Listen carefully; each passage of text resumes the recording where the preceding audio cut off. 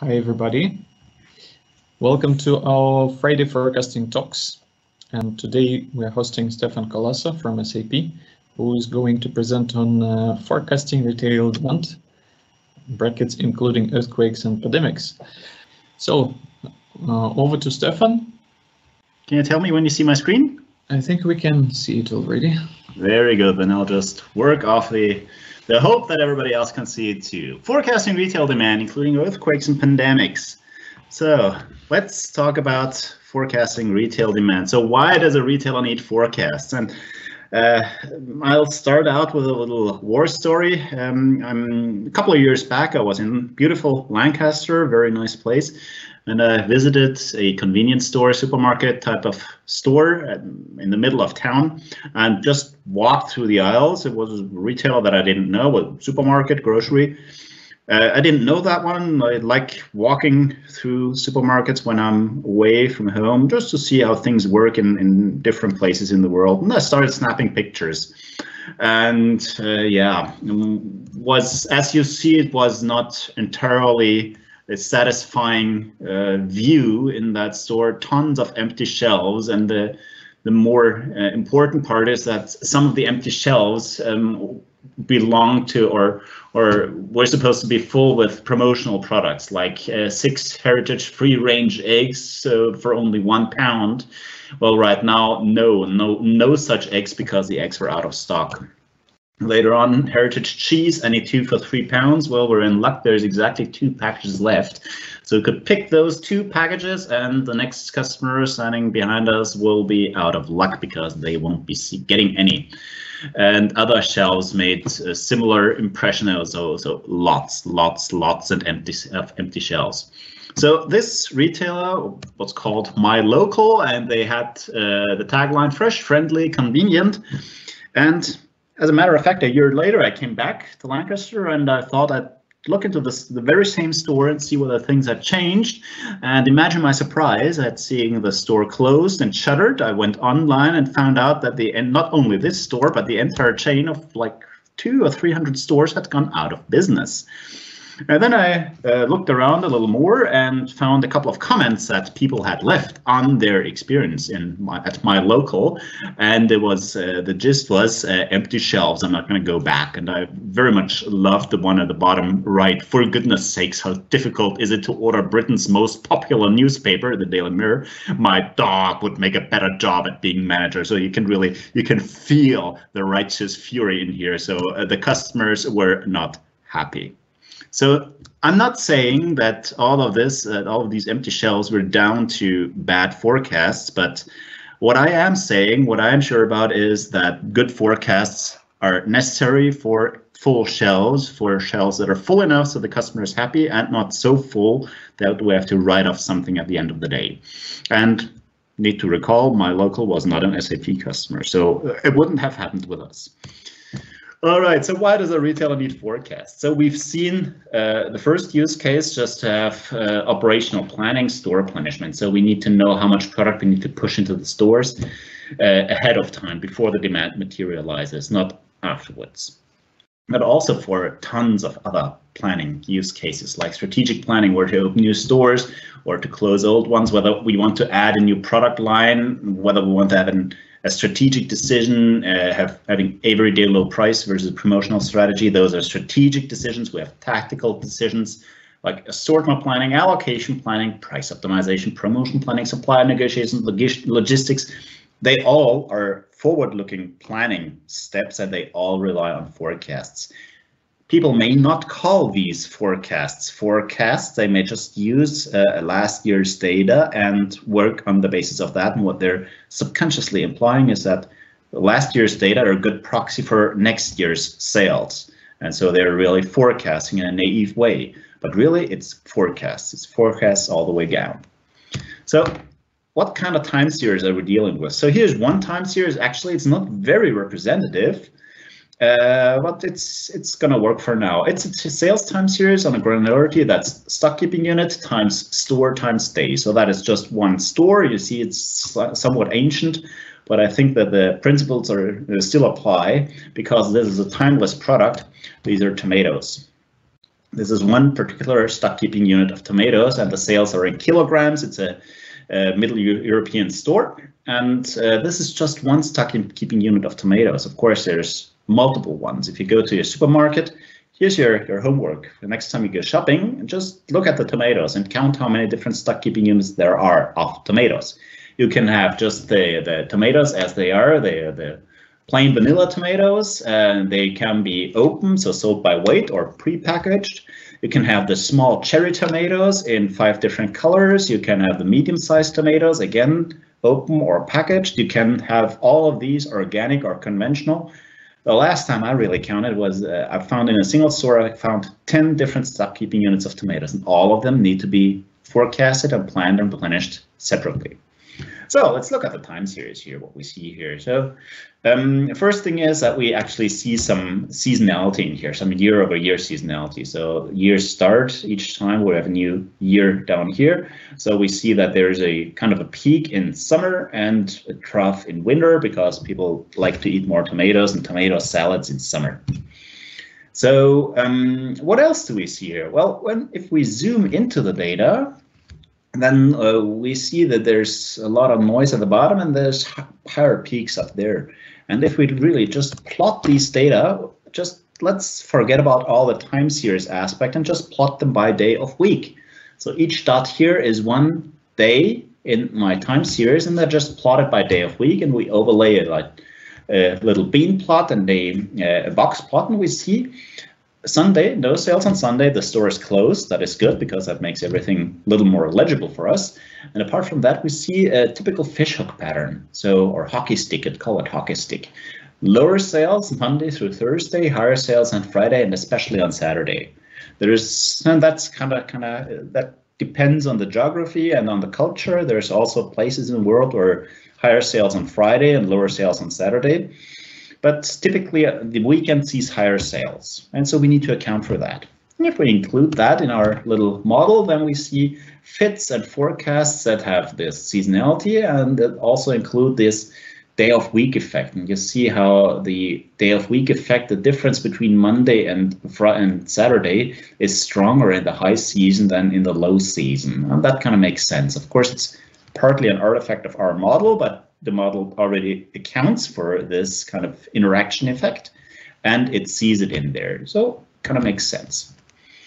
We also have prices, of course. Now, tomatoes are not quite as price sensitive as other things, but we do have the prices. And as you see, the prices are kind of variable, go up and down, and we see a scale up here. We can include these prices in our model, and then we see something like this, for instance. So that could be the in-sample fit and the out-of-sample forecast over here on the right-hand side. I lost my mouse pointer. Here it is. Okay. And one thing that you see, there's a price change down here. Price drops down, and we actually believe, we forecast that our sales will increase. So sales here in this week are higher than in the week before or in the week after, or at least our forecast is. So we're accounting for a certain price effect in here.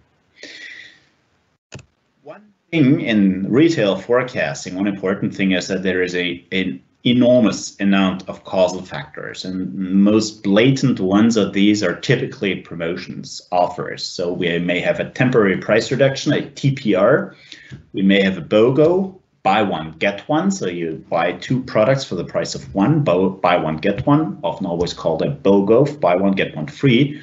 And then we see this cryptical abbreviation here. No, that is not a typo. That's my personal abbreviation for buy N units of product X at X% off. You get M units of product Y at Y% off. And yes, indeed, retailers are extremely inventive in dreaming of new promotions of this and of even weirder types. And we need to forecast them.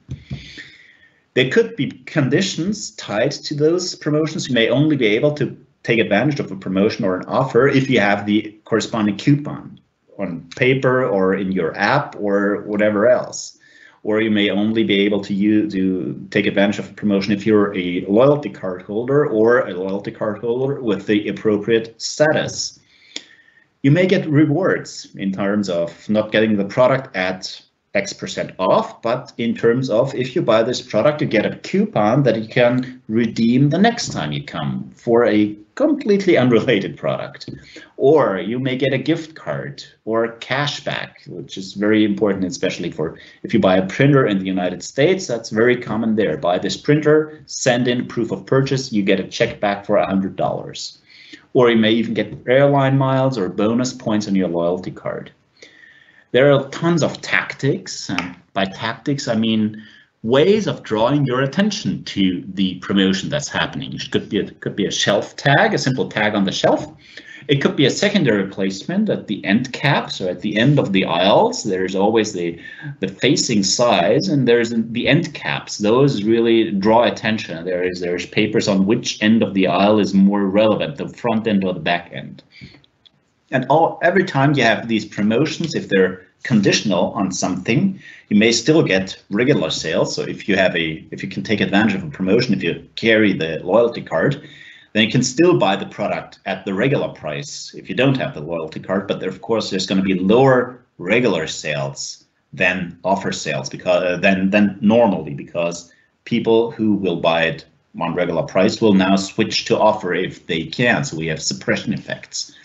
And those are important if we need to treat offer sales and regular sales separately and forecast them separately. And we need to do that for budgetary and reporting reasons. We may have suppression effects on, so we talked about the suppression effects. We may have calendar events. Christmas is of course important, but also Chinese New Year or day of month effects. So at the beginning of the month, if everybody got their paychecks, people may buy more. It's a rather weak effect, but you can see it sometimes. You see holidays and their impact. And we have other things like weather, cannibalisation or complementarity. If you have a promotion on steaks, then you may see higher sales on steak sauces. So just an example for calendar events, and we see a time series here. That's total unit sales of one particular store somewhere in the world.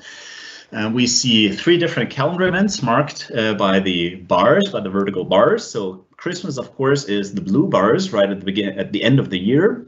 The one that has the highest impact with a nice ramp-up effect is this green line here, this vertical green line. If this was interactive, I'd be asking you what kind of effect that would be. And when I asked this once in Lancaster with tons of Chinese students, they knew what that was. That is Chinese New Year. And this is actually a high-end drugstore jewelry retailer in China, in Greater China. And of course, they see these ramp-ups for Chinese New Year and a much smaller ramp-up and effect for Christmas. Short time series are also a challenge in retail. So on average, there's a rough rule of thumb that a retailer will change 30% of their assortment every year.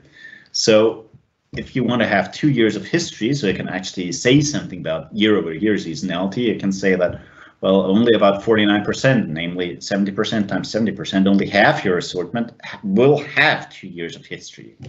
Of course, the tomatoes of this world will have this long history because the tomatoes don't change, but most consumer packaged goods like shampoo, yogurt, and so on and so forth, they will indeed change over time.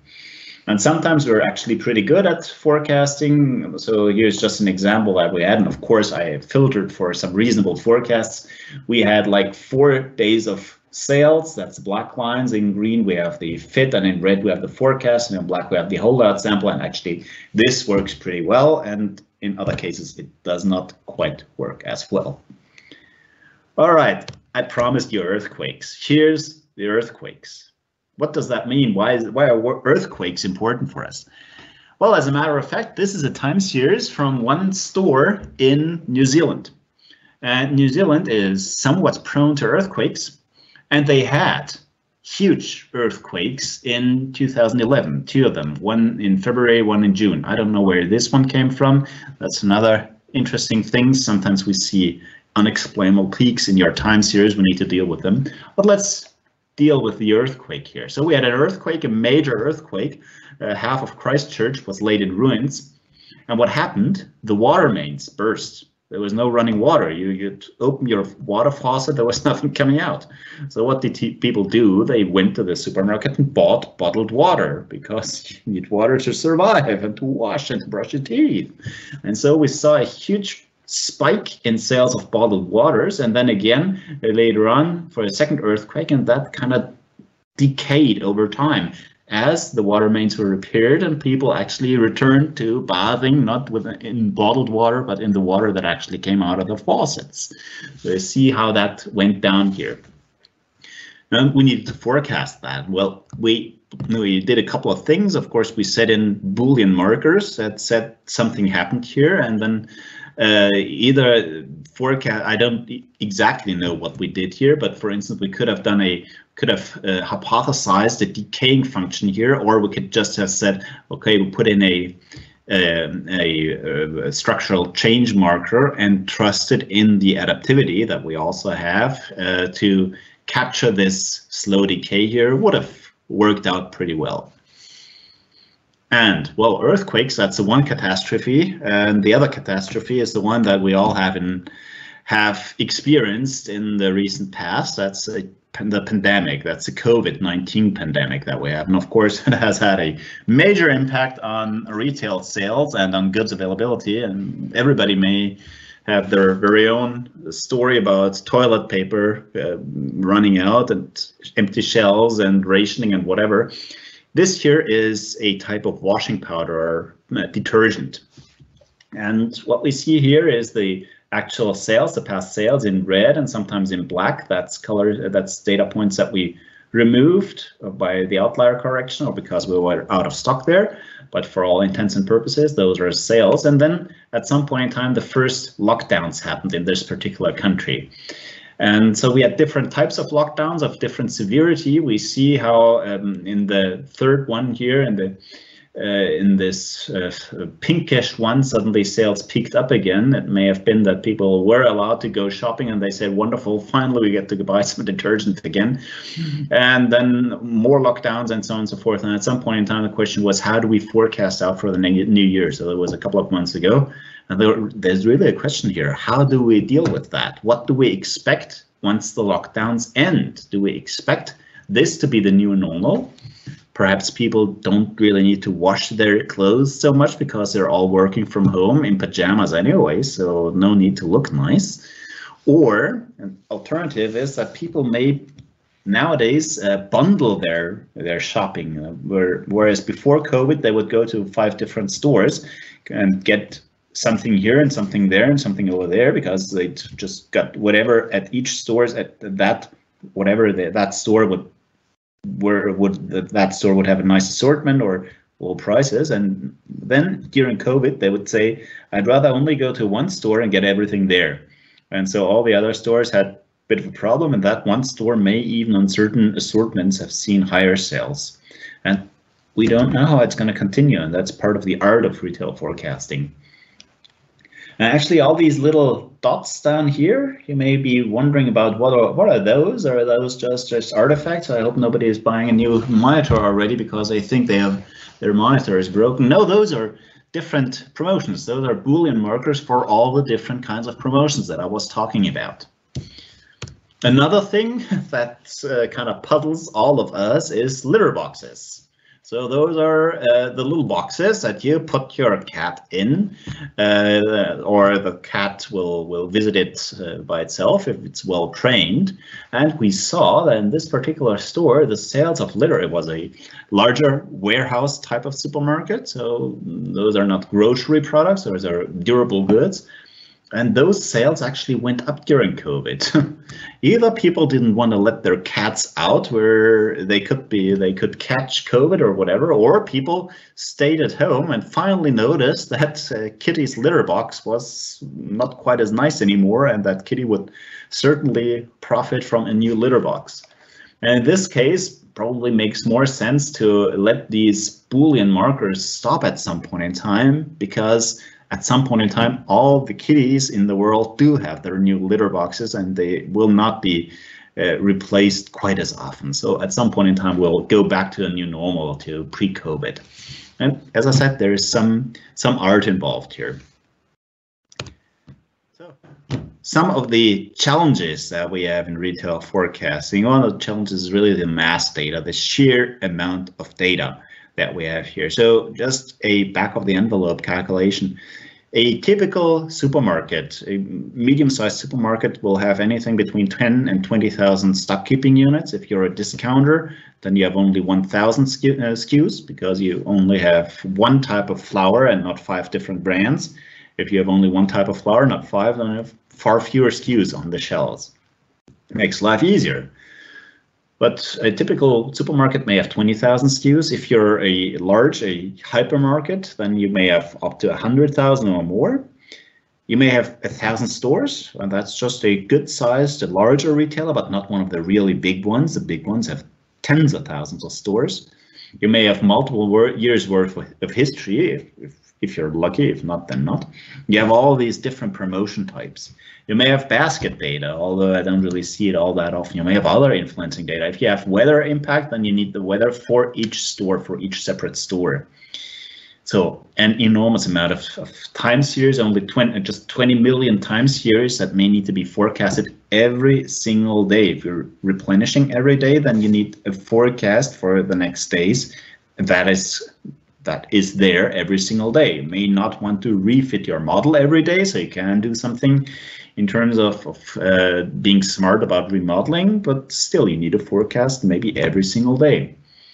And the forecasts need to be fast. People don't want to wait, and you may have a critical time window for replenishment. So the store may close at 8 o'clock in the evening. You may need your orders at 10 p.m. to arrive in the next morning, because between 10 p.m. and 6 a.m. the distribution center will fill up the truck. So they need to know how much product to ship to which store.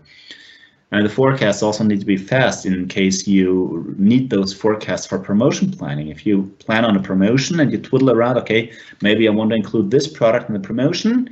And so you need to have an updated forecast for the entire promotion, including all interaction effects for the entire promotion by adding just one product. Or maybe, okay, I want to include this product here, but I want to put a coupon on that. So you need to have that coupon that I'm going to push out on the mobile app. So how does that impact the forecast? You'll typically have lower sales if you have a condition like a coupon. So you need to update your forecasts very quickly. So we really have big data. And the other thing here is that not only do we have a lot of data, we also need extreme robustness and exception handling. Because if you have 20 million time series every single day, and just 1,000th of them is broken in some way, then that's 20,000 time series every single day. And one thing that I've learned over the years is that our customers, the retailers, they're very good at finding the very few broken forecasts. And if those are broken badly enough, in terms of you'll sell 10 or 20 units, but because of some problem with the forecasts or with the data, suddenly you get a forecast of 200. Well, if that slips through without being caught, then suddenly you have 200 units on the shelf, which is far too much. You may not even have the space to store it, and you have a major problem. And if that happens only 1 out of 1,000 time series, it's still a lot. So you need to be robust to the tune of really 6 sigma. You really don't want this one error in 1,000. You may only be allowed one major error in 1,000,000 or 10 million, then you only have 2 problems a day to deal with. Still, 1 problem every single day or 2. So really need extreme robustness. Forecasting methods. So what kind of forecasting methods can we use in retail? So there's a classical forecasting or time series methods that we all learn that Ivan is going to talk about in demand forecasting with R, like arena autoregressive moving average. Everybody knows that one, it's a mainstay. Or exponential smoothing, the entire zoo of exponential smoothing methods. Regression-based approaches like classical linear, ordinary least squares approaches, yeah, or some kind of mixed effect or Poisson or negative binomial regression, which probably makes more sense for retail forecasting on a store times day times SKU basis, because we really have count data down there, and the normal error distribution for classical OLS doesn't really make sense anymore. You may have Bayesian methods in here, which is nice, which is something I like. or of course machine learning methods, with neural networks, or the deeper version, deep learning methods, XGBoost, which came out on top really in the M5 competition. Gonna talk about that in a few minutes. Or random forests. There are few people doing random forests for retail forecasting. I especially like them because they make for so pretty pictures. Okay, and why? Where are the problems in retail, or why don't all of these work? So for instance, ARIMA. Yeah, you can model the causal effects like promotions and similar things with Arimax, or with a regression with ARIMA errors. You can do that. But selecting the model is really non-trivial, because you have to search through multiple problems and then select by Ike or something similar. You may have missing data. For instance, you may have a product that's only available seasonally. So each summer it's not listed, it's not available. You have a missing period somewhere in between. What do you do with that? ARIMA really wants to look back a couple of periods. That's the autoregressive moving average part. And if it can't look back because where it looks, there is nothing there, there's no data, it has kind of a problem here. The multiple seasonalities are really hard, especially for ARIMA. And remember those overlapping seasonalities, intra-weekly seasonalities and intra-yearly seasonalities in tomatoes. Can't really deal with that in ARIMA. Exponential smoothing. Yeah, we used to do that. For instance, you can in principle add a couple of more components. You have level, trend, and season in as a standard components. You can add promotional components. And in practice, once you have multiple promotional effects, like multiple different types of promotions or different tactics, it turns into a bookkeeping nightmare, and it gets unstable. You can deal with missing data in some way, but it's again hard. They cannot really handle metric causals like prices or temperatures. If you deal with those in the context of exponential smoothing, then you're very soon in a state space framework or regression-based approach, and then you're moving farther and farther away from exponential smoothing. Machine learning. Yeah, of course, everybody's talking about machine learning. Some people actually don't attend this presentation because they're teaching a course on machine learning. I recommended they just stream this presentation, but haven't heard back from them. Problem with machine learning is it's still black boxes, and it will always be. It's just, well, it's machine learning, it's artificial intelligence. It's as much a black box as our brains are. Nobody can look into our brains either, not even ourselves. And if we say so, then we're lying to ourselves. So people would really like to understand why the forecast is 15 today. Or if you get some of those broken forecasts that I was talking about, why is it broken? Where exactly does the brokenness come from? How can we fix it? How can we make sure it doesn't pop up again tomorrow or the day after? Or you may want to tweak it in specific ways. How can I deal with the fact that I'm underestimating on specific days or in specific situations or specific promotions? It's really hard, and explaining with AI here is useful, but it's still hard. And of course, exponential smoothing or regression-based approaches do that automatically, and it's actually pretty simple. One other thing to keep in mind is that we already saw this picture. Those were the tomatoes per day of week. And one thing I'd like to draw your attention to here is just take a look at those box plots that are superimposed and how they are of different sizes, right? On Saturday, the box plot is far wider than on Monday, Tuesday, Wednesday. And same for the bean plots that are behind the dots. It's not only that mean sales go up, that we have this hockey stick on average sales, or in the median, that's a thick black line. The other thing that we have is that the variance increases, right?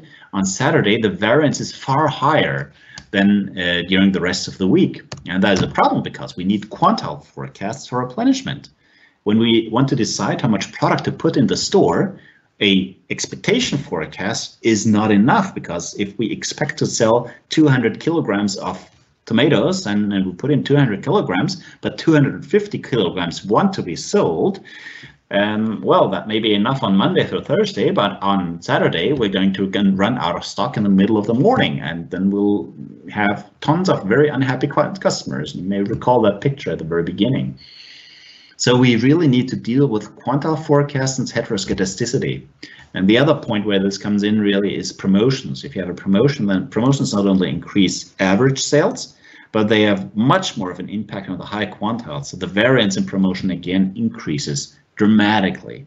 And we really need to deal with that, because perhaps you don't even want to have the same service level in promotions as outside promotions. Perhaps outside promotions, you want a 95% service level, but if you aim for the same service level in a promotion, then perhaps you will usually have stock left over at the end of the promotion, and that clogs your shelves or your backroom, or you need to sell it off at markdowns. Nobody wants that. You have to deal with that, and you really need good quantile forecasts for all kinds of situations.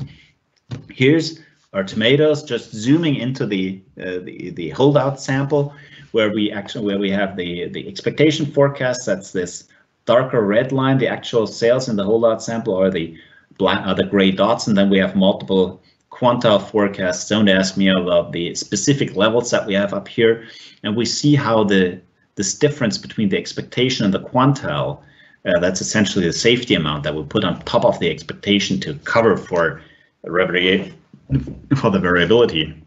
And we see how this safety amount is much lower on Monday at the beginning of the week and much higher on Saturday at the end of the week. And here you see why it's so useful that this store is closed on Sundays, because now we see these fish hooks or hockey sticks for each week separately, because on Sunday we don't have any data points. All right, let's talk about the M5 forecasting competition. That's the most recent of the Macrodakis forecasting competition. And this one was, of course, extremely important and interesting for us because that actually used retail data, Walmart data. Walmart, the giant retailer in the US. So very interesting for us. What can we learn from that? And there's going to be an upcoming special issue on the IGF on that. And there's a shameless self-promotion. I'll have a commentary paper in there. Still need to write that up. Okay, what can we learn from that? The first thing to keep in mind is that Walmart is not a typical retailer. You know, not only are they the biggest and baddest and hugest retailer, the other thing is that they have few promotions. They have more or less an everyday low price strategy. Yes, of course, they do run promotions every now and then, have markdowns, certainly, but other retailers are far more promotion driven. So at Walmart, the M5 data, they had prices, but they didn't really have this entire zoo of different promotions and different tactics and ways of drawing attention to certain products that can have a huge impact. So the question really is, will the results that we see in the M5, will they generalize to promotions? And just yesterday, I talked to one of our customers and I was banging my head against my desk at the utter data quality issues that we have, especially in promotions. So yeah, kind of questionable.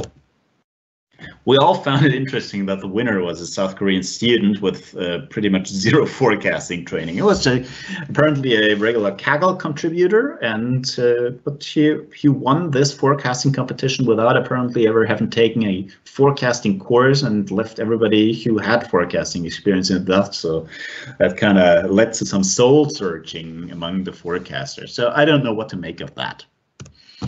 Most of the top submissions used XJBoost, so a boosting approach. It seems to be strong, but of course it's hard to interpret. And going back to what I was talking about, if XJBoost gives you one bad forecast and your retailer wants to know where this comes from and how we can make sure this doesn't recur, how do we do that? Hard. One thing that kind of didn't draw a lot of attention that I found intriguing was that only 7.5% of the submissions outperformed exponential smoothing at the bottom, at the lowest level of the hierarchy, and then simple bottom-up aggregating. So it's pretty much the simplest thing that you can do in forecasting. Just run it through forecast ETS and let that automatically find a model and forecast out, and then take those forecasts at the very bottom and aggregate them up. Extremely simple. And 92.5% of the submissions didn't outperform that.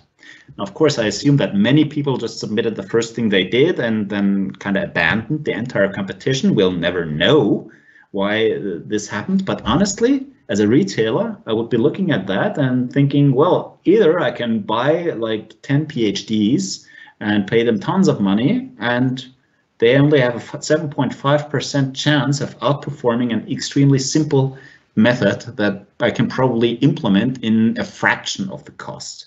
It's intriguing, really. So it kind of underscores the power of the very simple methods.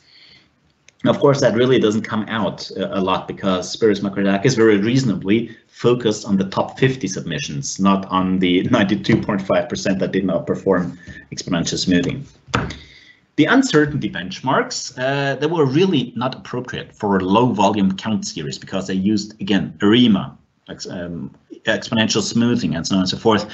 And those really rely on normal errors, normally distributed errors. And as I mentioned a couple of slides back, in retail at the bottom, we have low volume count data, zeros, ones, and twos. So I reran the analysis here with what I think are more appropriate benchmarks like Poisson distributions and regressions and stuff like that. And I'm kind of surprised that actually it didn't outperform ARIMA. So this was a criticism that I had, and kind of figure out that the criticism didn't really hold a lot of water and that ARIMA was better than I thought. I'm going to write that up in that little commentary of mine.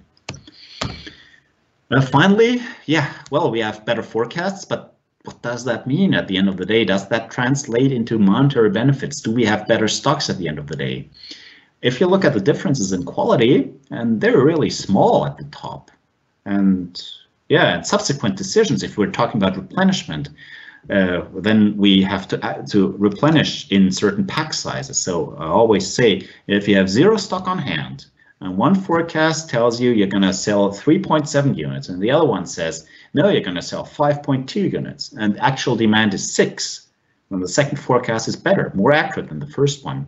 But if you can only replenish in pack sizes of 8, so you either put nothing there or a pack of 8 units of 8 bottles of shampoo, then both forecasts will lead to the exact same decision of replenishing 1 pack of 8.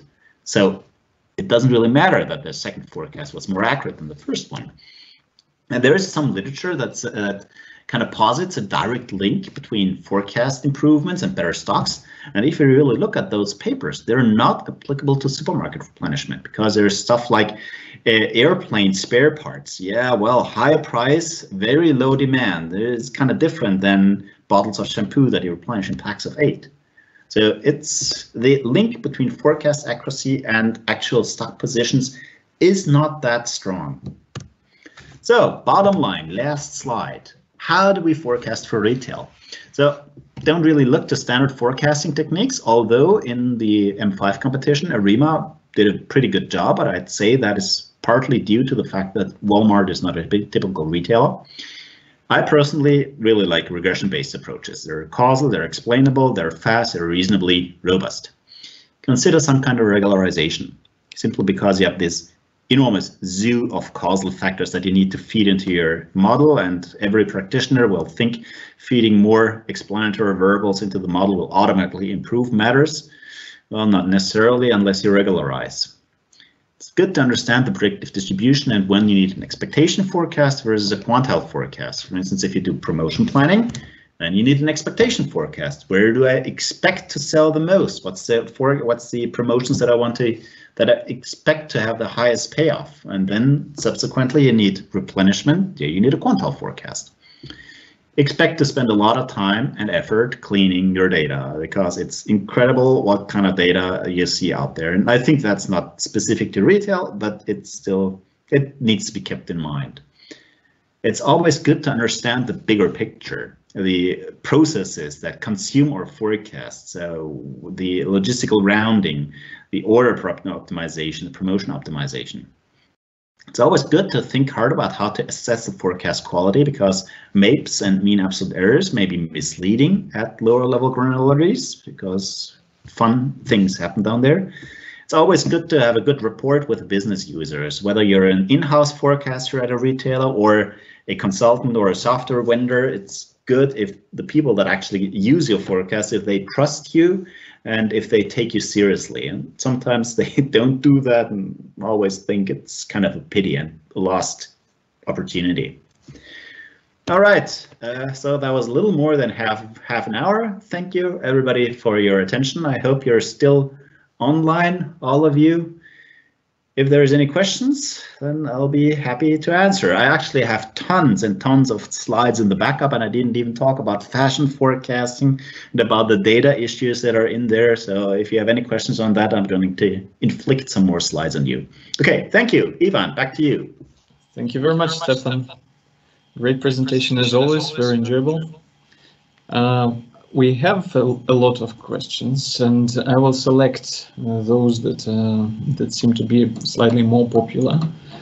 So the first one, how do you monitor cannibalization? The person says that in fast-moving consumer goods market, it is a difficult task. It must be even harder when it comes to retail. Yeah, that is a wonderful question, and I sometimes wish our customers were knew enough about forecasting about retail to actually ask that question, because cannibalization is an extremely hard topic. It's there, I'm sure it's there, but it's always extremely hard to monitor, because there's if you have one product on promotion and that may have an impact on other products, and the uplift on this one product gets, the cannibalization effect kind of dissipates and is distributed across multiple cannibalized products, so the signal gets weaker and weaker for the cannibalized products, and same for halo and complementarity effects. I think there is no fully automated way of doing this, and it always comes down to a lot of manual work, or at least smart automatic work. If you just put everything into a machine learning methods and tell it to find the cannibalization effects, and you get all kinds of spurious effects. I once did that just for fun and found a strong cannibalization effect of spark plugs. If spark plugs were on promotion, then sales of honey went down.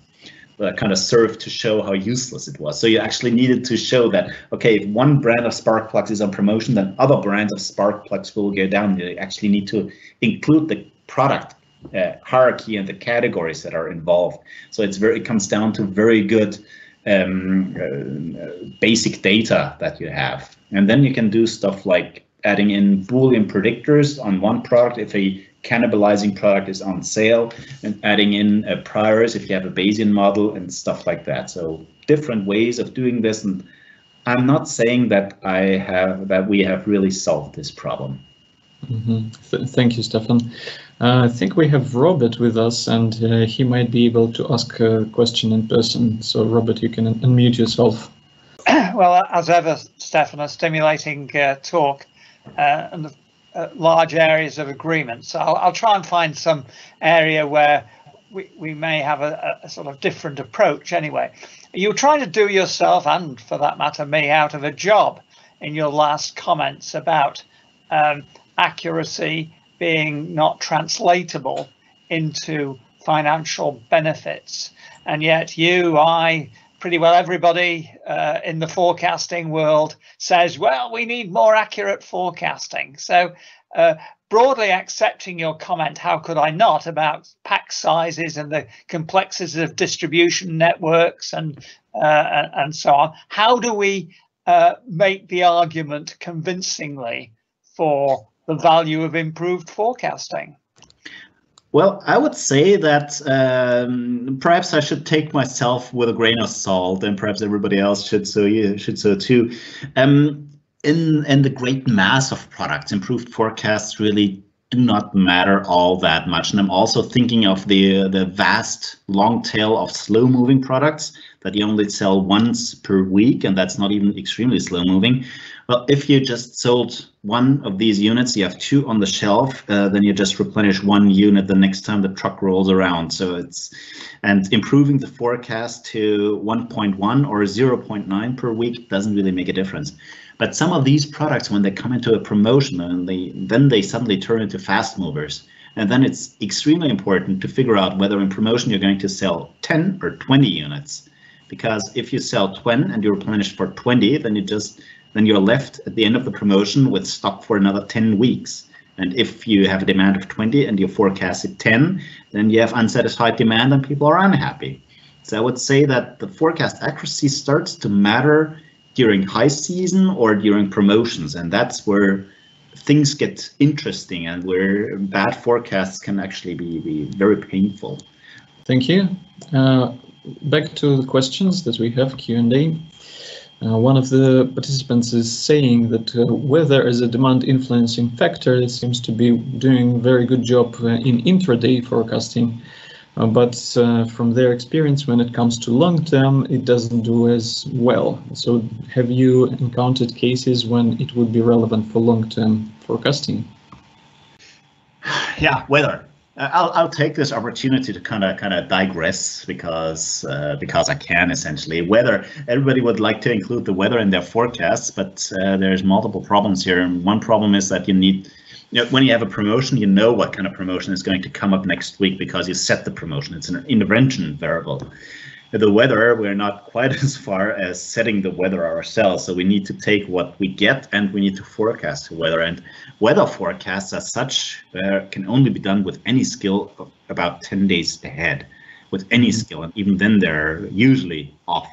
And so the question really is, will our noisy weather forecasts really improve our demand forecasts, given that the link between the weather and the demand is also not straightforward? So there is one problem with the weather. And if we want to take the short-term weather forecasts, well, then we have the problem: will we still be able to do anything? Is there time enough to influence anything? If we're writing this evening orders for a supermarket that will arrive the day after tomorrow, then we actually need a forecast for at least 2 days ahead for the day after tomorrow or even later. Tomorrow's forecasts will not, weather forecasts will not help us anymore because we can't influence the stock position for tomorrow in the store anymore. So one point where this might be useful is if you're a butcher in the store and you see weather is fine, well, I'm going to cut up some sides of beef that make for a good barbecue meat. And then that's a very short-term forecast that will probably be useful, and those are really included in, not in a systematic way, and probably well enough. Related question to this is from John Boylan. In your experience, how similar are this impact of causal factors across different locations of stores? Well, that's actually interesting. That's one of a discussion I had yesterday with a customer.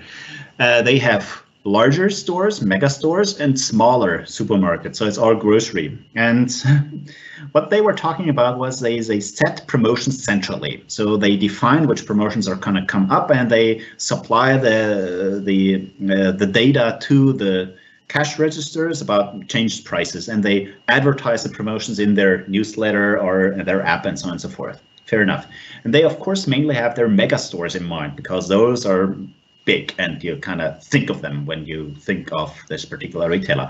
But the vast mass of small stores, they're small and they don't even have the room to do secondary placements or end caps for everything that's on promotions. You may have 20 products on promotions, I'm oversimplifying, but you may only have 5 aisles, so only 10 end caps. So you have to decide which 10 of the 20 products you need to put on promotion in this store.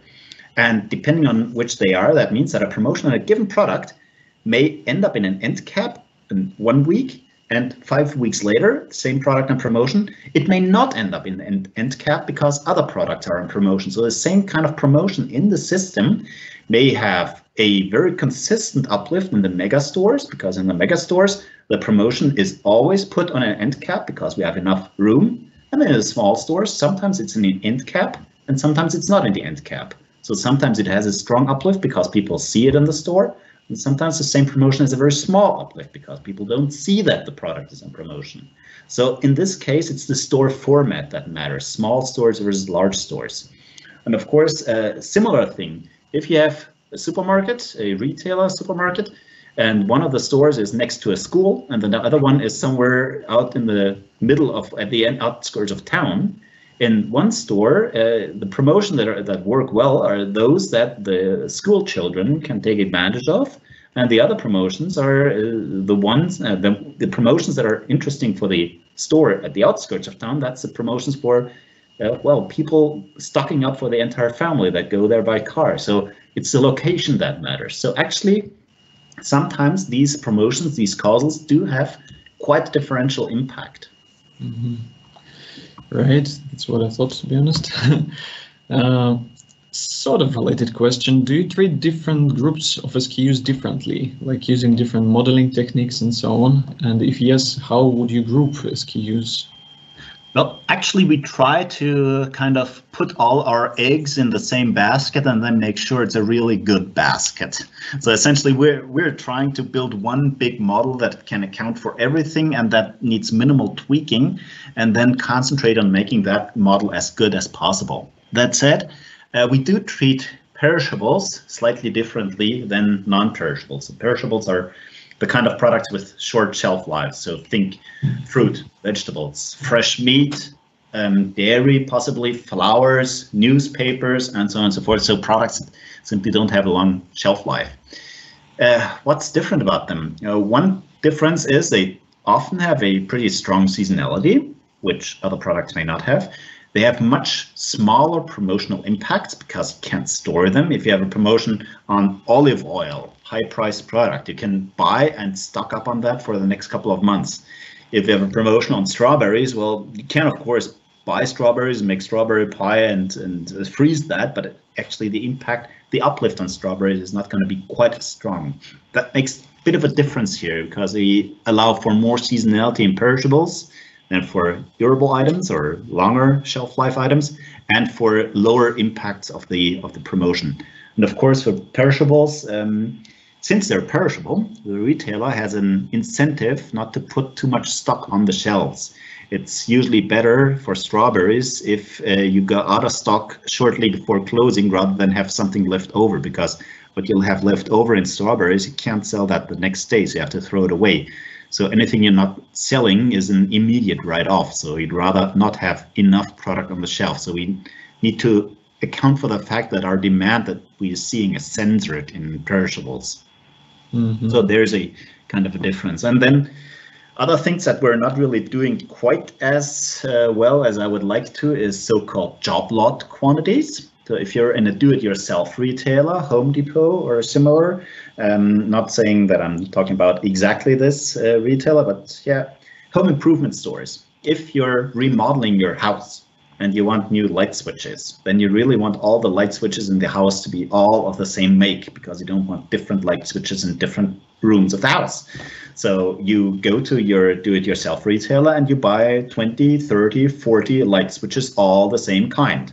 So once in the sales time series, you see a sudden sale of 30 units and then again 0, because usually people don't buy light switches. And then later on somebody else comes in and buys 20 units. And then later on another one comes in, buys 25 units. So we have hugely lumpy demands in these job lot quantities. And that's really a bit of a challenge, especially in terms of stock control. Because if we just did a mean forecast and would say, well, yep, on average, we're selling 5 units per week, and there is a certain variance, so the quantile would be 9. You need to have 9 on stock. And the next time somebody comes in and wants to buy 25, 9 is not going to be enough for them. They don't want to put in 9 and say, well, the rest will not have any light switches. They want 25. So, and again, turning it around, it's not like the customer really wants to order ahead of time, because light switches, and they're not that expensive. It's okay for the retailer to have 25, 30, 40 on stock. It's fine. It's just that you need to have enough product on hand here. And I'm not even talking about the 90th quantile of all data points, but about the 90th quantile of observed sales here. So job lot quantities are another special topic here. Interesting. Well, you've started it, so the next question is related to this. What is your go-to model as well as metric for evaluation of intermittent and lumpy time series? Okay, yeah, the lumpy. Well, in general, we have a regression-based Bayesian approach with, where we can just feed in all the causals as predictors, and it's a pretty open architecture, and we can feed in tons of things, and the user can feed in information and can do a lot of things here, and you can actually still understand what's happening. We're using this regression for all kinds. It has Poisson and negative binomial, no, actually Poisson aspects and continuous aspects. So it's a wild beast actually. So we and this works reasonably enough for fast-moving products and slow-moving products. And I'll be honest, not quite as well as I would like it to for the lumpy demands. So those are still a bit of a challenge here, but we're trying to do our best. In terms of accuracy measurement, well, my personal favorite is the mean squared error and perhaps the root mean squared error, or a scaled version if you want to compare it against time series, across time series, simply because everything else, the mean absolute error, the maze, the weighted MAPE, and so on, those lead to biased forecasts, and that's another thing that I like to pontificate on, and that I wrote papers on, and so on and so forth. So there's always this problem if you have the mean absolute error and you're forecasting an intermittent product that has more than half zeros, then your best forecast as measured by the mean absolute error is a flat zero forecast, so very strongly biased, and similar things happen for other things. So I'd rather not use the mean absolute error. I like the mean squared error and make this comparable. The problem always is that when we're talking to potential or actual customers, then there is only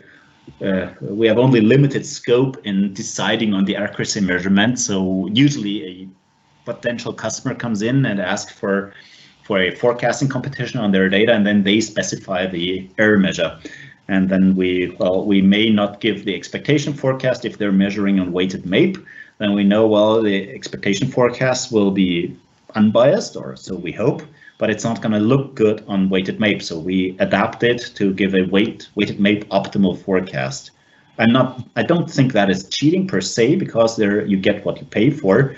And actually, if they then decide to go with us, and we do give them good quantile forecasts, but weighted MAPE doesn't assess good quantile forecasts that they need later on. Mm-hmm. Stefan, could I, Ivan, could I make a comment, a link to that? And this links to one of the questions in the Q&A as well about Walmart, good supply chain, and therefore a shorter term forecast. Another aspect of the evaluation is the lead time. The M5 competition does not discuss lead time. It's also got a hierarchy in, so you're getting a very, I would say, distorted view about what's directly relevant. I'm not arguing against the value and the learning in that. So there is a need, I think, to focus very directly on lead time effects as well. Yeah, definitely. Now, for instance, things like trend. Do you include a trend or not? And that is, of course, becomes more and more relevant the farther out you forecast. If you're forecasting for replenishment, which is our main focus, but not only focus, then your forecast needs to go out for about 2 weeks in a store. If you're in the distribution center, you need to go out for a couple of months. But what some of our customers also do is they will calculate long-term forecasts and already start sharing Christmas demand forecasts with their suppliers in early summer. So perhaps not right now, but in 2 months, they're going to talk about the Christmas sales that they expect with their suppliers. And of course, they need long-term forecasts for those. Yeah, and it all comes down to what lead time you're thinking of. Completely correct about that. Right, we're running out of time. We have so many questions, and unfortunately we cannot ask all of them. Maybe Stefan can respond on his LinkedIn profile or something like that. So we need to wrap up, and let me ask you a couple very brief questions. Maybe you can answer quickly. Why even try forecasting an earthquake effect if earthquakes are rare and unpredictable? I think this is interesting. Great question. No, we don't want to forecast the earthquake effect. What we do want to do in this case is take out the earthquake effect, so we don't mistakenly assume this is something seasonal and will recur next year at the same time. Same for COVID. If you have a product that's only been listed for 1 year, it's very hard to say what is seasonality and what is a one-off effect. And if we have the earthquake and we believe that is seasonal, whoops, going to forecast huge sales again next week. So it's more a question of data cleansing than of forecasting.